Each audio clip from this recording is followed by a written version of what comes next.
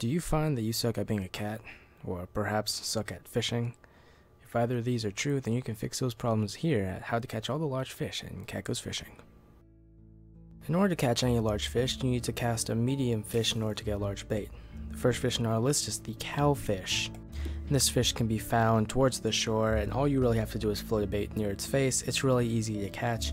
As you can see here, it doesn't really fight at all, so that shouldn't be an issue. The next fish is the seraph, and this fish is really annoying if you're not actually trying to catch it. It's really fast and it will attack your bait at random times. In order to catch him, he goes in a circular motion, so if you're having difficulty, just pull the line while he's going towards you and then let go while he's going away. The next fish is the catfin. You can generally find these guys away from the shore. They'll be a little bit deep, sometimes they'll rise up. As long as you can avoid the scissors and the sourfish, you shouldn't have too many difficulties catching this guy because he tires out pretty quickly. The next fish is the turgeon, and this guy you can find him chasing a sibblefin around. Sometimes it's hard to get him away from the sibblefin because the sibblefin will usually go for your bait first. Usually, as you can see that turgeon down there, if you catch the sibblefin first, they'll stop moving around like at all, so it'll be a lot easier to catch them. Now these guys get really aggressive once you get near the surface, like they'll fight you a lot. You can catch them during the night, and if you do, then they won't fight you at all. If you do decide to catch them during the day, it'll be significantly more difficult, but it's still completely possible even with early gear. Next fish is the brimble, which you can find right next to the shore. They'll be moving vertically in the depths. If you try to catch one of these guys normally, you're going to notice it's going to take a really long time and it's not really going to be worth the effort. But if you use this super secret tip that I totally found myself and did not read the description because it does not tell you, you'll know that if you just let them sink really deep, they'll get dizzy, and then after that they're not going to fight you, and it'll be really easy to catch them. Now the next fish is the Georgian. This guy is usually found in the depths. He will very randomly go to the surface for no good reason. If you catch him, once you hook him, he's not an issue. He isn't. Don't worry about him.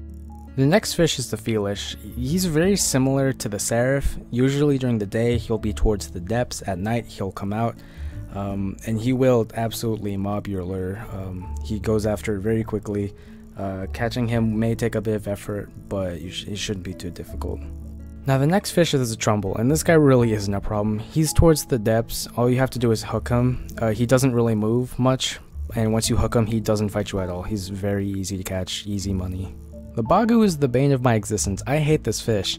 Once they get a lock on your lure, they will not stop chasing it. So once they see a seed, they just follow your lure. They're really annoying, and once you catch them, they're not easy to catch at all. They will fight you a lot. It's going to take some patience in order to get this guy. Obviously, the anglerfish you can find at the bottom of the ocean. They're very easy to catch, very easy to notice where they are, even if you have a light, because they have their own light. Once you hook them, they're not going to fight you. Very simple. At night, sometimes they'll come out a little towards more of the surface, but it really isn't even an issue to catch them. Now the bonefish is actually kind of difficult to catch. I recommend using some bomb stacks and detonators so that you can blow up a bomb near them, because all you have to do, you don't need those, you just need to blow up a bomb near the bonefish.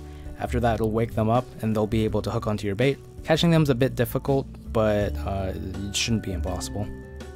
Now the ray is the edgiest mother effer you're ever gonna see on this game. If you see a ray during the daytime, it will be creepy as hell. As you can see, they'll sit at the bottom right here, and they will do nothing. They will just stare at you. They will not bite your hook. They will not do anything. They will just look at you. And it's creepy. I don't like looking at them. Please don't hurt me. And nothing you do is going to work. You're not going to be able to catch them here. If you want to catch a ray, you're going to have to wait during the night where they'll come up. They're very slow and they don't fight you at all once you hook them. So once you get them, they are no problem whatsoever. The torby is the last fish. As you can see, he's extremely valuable. In order to catch him, he'll be towards the edge of the ocean, surrounded by a bunch of mustard fish, so it'll be recommended that you take a bomb with you in order to clear those. Now, the first time you catch the torby, the second one's going to circle around it, and the first torby is going to fight you a lot. However, you'll notice that the second time around, if it's within the same time period, if it's just that torby, it's not going to fight at all. And this is because if there are two torbies and you catch both of them within the same relative time period and then sell them, you'll notice that the Torbies will go extinct and you can't catch anymore, so make sure you don't do that. Well, I hope you guys enjoyed. Hopefully this guide gave you a little bit of clarification on how to catch a couple of these fish.